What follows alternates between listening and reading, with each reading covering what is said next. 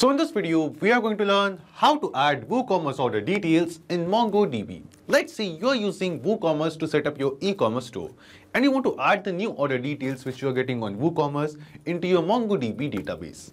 So let me tell you, you can completely automate this process, and in this automation, as we are going to receive a new order on our WooCommerce store, all the details of the order like the customer details, customer address, total amount and the details of the product which are ordered by the customer will be added in our MongoDB database as well. Now, if you want to learn how you can set up this complete automation all by yourself without any coding skills or technical knowledge, for that you just have to come with me to my screen. So as you can see, this is my WooCommerce store. Now I want that whenever I get a new order on my WooCommerce store, I want to add the details of that order in my MongoDB database, MongoDB collection over here. Now to do this, we have to connect our WooCommerce store with MongoDB. And we are going to use Pabbly Connect, which is an amazing automation and integration platform. Now to get started with Pabbly Connect, you will get a free sign-up link in the description box below. By clicking on that link, you can set up your free Pabbly Connect account in just 2 minutes. And after creating the account and coming to this dashboard, we have to create an automation workflow over here. For that, let's click on this create workflow button and give this workflow a name. Let's say I would like to name my workflow as WooCommerce to MongoDB. You can basically give any other name of your choice. Then just select the folder of the Pabbly Connect account in which you want to set up this automation and click on create. And as you click on create, here you can see the automation workflow will open in front of us. In this workflow, you can see we have 2 different windows. First one is the trigger window and second one is the action window. So triggers and actions are basically those 2 concepts, those 2 principles on which this whole automation works on, where the trigger says when this happens and the action says do this. So let's start with the trigger window. Now the idea here is, first we have to connect our WooCommerce store with Pabbly Connect in the trigger step, so that whenever we are going to receive a new order in WooCommerce, automatically the details of that order will be received inside Pabbly Connect and this automation workflow will trigger. It will start. Then after that, using this Pabbly Connect automation, we are going to send the details of the order and the customer who placed the order and add them in our MongoDB collection, our MongoDB database as well. So let's see how it is done. Starting from a trigger window, in Choose app, search for WooCommerce and select it. After selecting WooCommerce in trigger event from the drop-down, select the trigger event as New Order Created. After selecting this trigger event, Pabbly Connect gave us a webhook URL. And now using this webhook URL, we are going to basically connect our WooCommerce store with Pabbly Connect. Now to add the webhook URL, we just have to follow the instructions given below over here. Just copy the webhook URL from here and go to your WooCommerce store. So this is my WordPress account in which I have added my WooCommerce plugin. So let's come to WordPress. From the left sidebar, hover on WooCommerce and go to WooCommerce settings. After coming to the WooCommerce settings page, here from the top bar, we will go to this advanced tab. And after coming to the advanced tab, here you can see this option of webhooks. Click on webhooks. Now as you click on webhooks, here you can see we get this button to add a new webhook. Click on this add webhook button, and after clicking on add webhook, we have to enter some details, like it is asking us for the name. So let's say I'll name my webhook URL as Pabbly Connect. The status of this webhook by default is disabled, so from this drop down, we are going to change it to active. Then here in topic, from this drop down, we have to select the topic as order created, because we want that whenever a new order is created, whenever we are going to receive a new order in WooCommerce, we want to send those details to Pabbly Connect. So that's why we are selecting this topic. Then it is asking us for the delivery URL. And here in delivery URL, we have to enter the exact same webhook URL which Pabbly Connect gave us. Just copy it from here and then paste it over here. After pasting the webhook URL over here, just click on Save Webhook. And this webhook URL is now added in our WooCommerce store. Now, whenever a new order will be created, whenever we are going to receive a new order in our WooCommerce store, automatically the details of the same order will be sent to Pabbly Connect using this webhook URL. And here in Pabbly Connect workflow, we have received a webhook ID, a confirmation message as well. Now after this, what we have to do, you can see this simple response button over here. By default, this simple response button is turned off. We have to just turn this button off over here, and after turning off this button, just click on this recapture webhook response button. Now as you click on recapture webhook response, it has now changed to waiting for webhook response. This means Pabbly Connect is waiting to get some details of a new order from our WooCommerce store. So let's do it. I'll just go to my WooCommerce store over here and we are going to place a multi-product order. Like in this test order, dummy order which we are going to place the order for multiple products. So I'll just select the product as air cooler, this dress and also this microphone over here. So let me just continue shopping and add a third product over here. And the third product is the microphone. Let's add to cart. And after this, let me change the quantity. Let's say I'm ordering 2 air cooler, 1 dress and 3 microphones. Update cart. And after clicking on update cart, we'll just scroll down and click on this proceed to checkout button. Now after coming to the checkout page, here we have to enter the details of the customer. Let's say the name of the customer is demo customer. After that, the company name is optional, so we are not entering it. We have entered some address over here, 123, or let me just update the address as A101 New Street.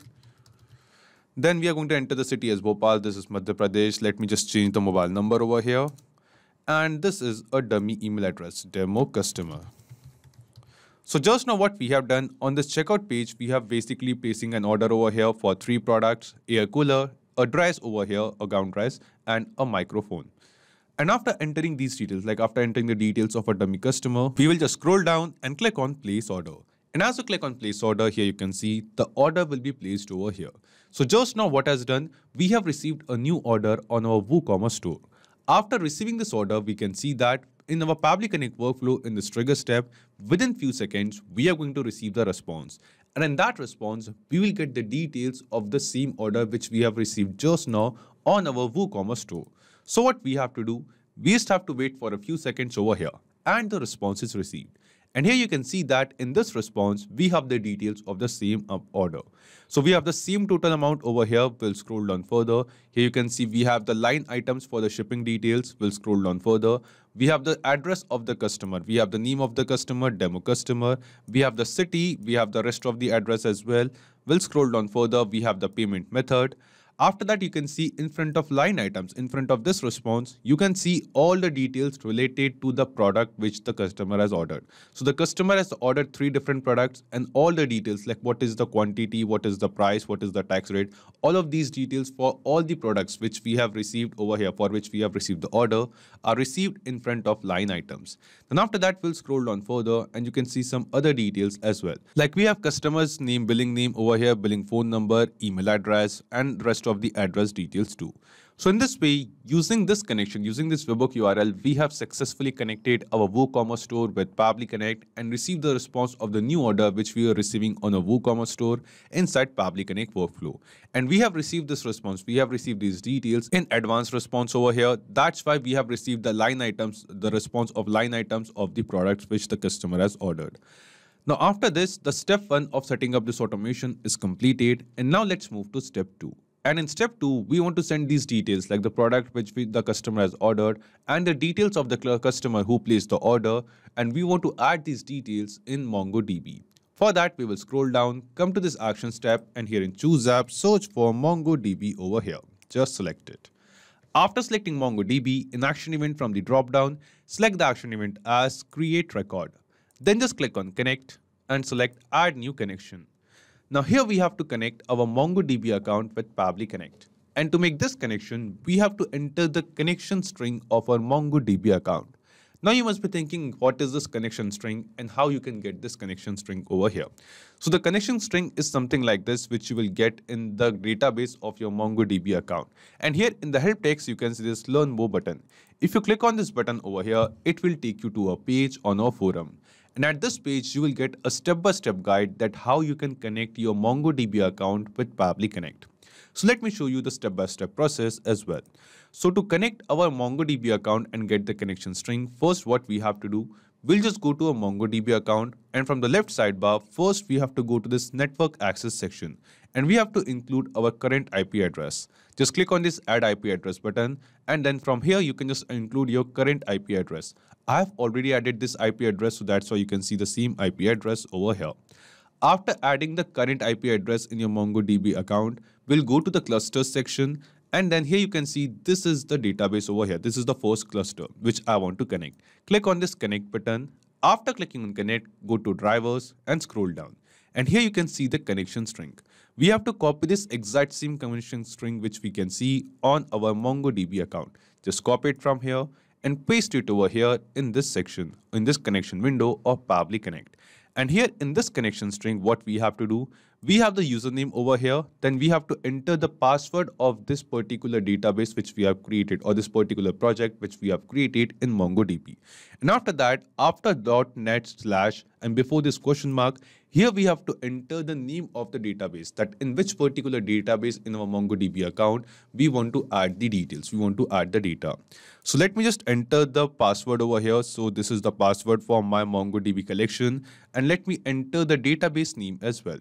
So name of the database in which I want to add the details is WooCommerce. Let me show you. We'll just go to browse collection. And under collection, you can see this is the database named as WooCommerce. And under WooCommerce also, I have this particular collection over here named as new order, in which we want to add the data. But right now in the connection string, we just have to enter the name of the database over here.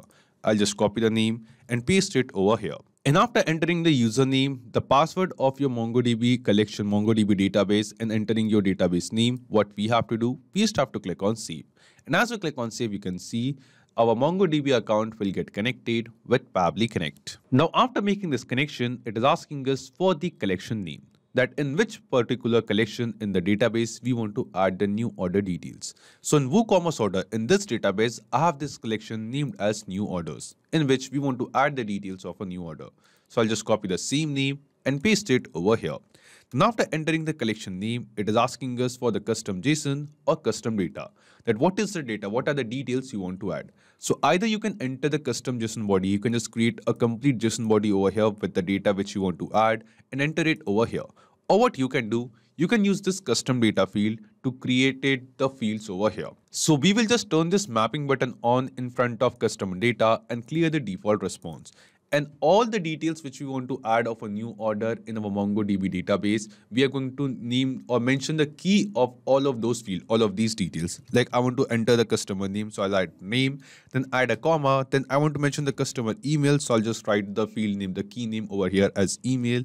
Then I also want to mention the mobile number, so I'll just create another field over here, mobile number. Then I want to mention the address, so I'll just create a field or address. I also want to mention the total amount of the order. So I'll enter total amount. Then I want to mention the details of the product which is ordered by customer. And we have received these details in line items. So I'll just enter a field. I'll just create a field as product orders. Products ordered.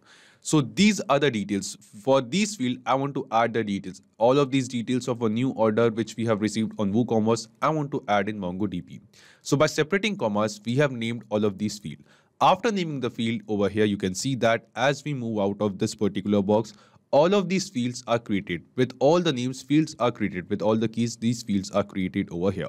And one by one, what we can do, the responses, the details of a new order which we have received from WooCommerce in the trigger step, we can basically map or add these details, these responses in this MongoDB action step.